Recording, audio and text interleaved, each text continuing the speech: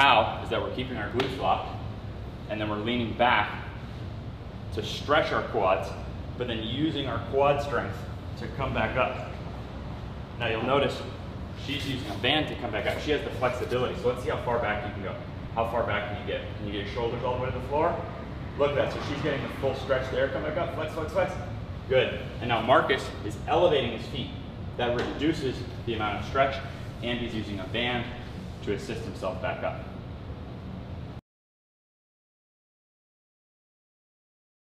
The why is that when we take a muscle through a stretch, but having the load on it, we can get up to 4 times the injury reduction because we can gain actual muscle length.